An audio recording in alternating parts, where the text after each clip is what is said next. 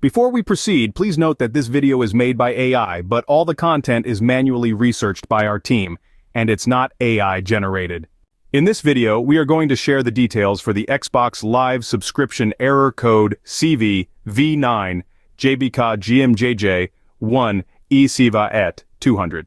From our research, it appears this error mainly pops up when users attempt to purchase subscriptions. It's not exactly a proper error code with a specific name, but rather an instance ID without a name. However, it's still a nuisance and we're here to help you deal with it. So our first suggestion is simple. Restart your device and try again. To do this, tap the Xbox button from the controller to access the guide, select Restart Console, and then Restart. Afterward, check to see if the error persists. If you're still encountering this error after a simple restart, it's time to power cycle your Xbox console. Press and hold the power button from the console for around 10 seconds until the console shuts down.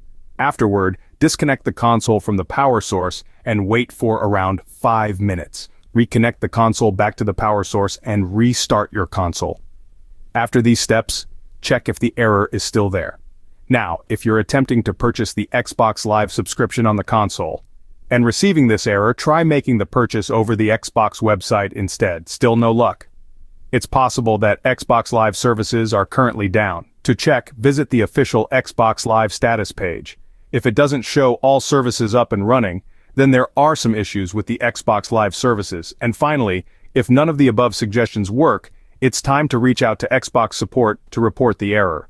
To summarize, if you encounter the Xbox Live subscription error CV V9JBKAJJImJj1aeSYvAaEt.200, you can try restarting your device, power cycling your console, making the purchase on the Xbox website, checking Xbox Live server status, or reaching out to Xbox support. If you like this information, don't forget to subscribe. It will be a great support.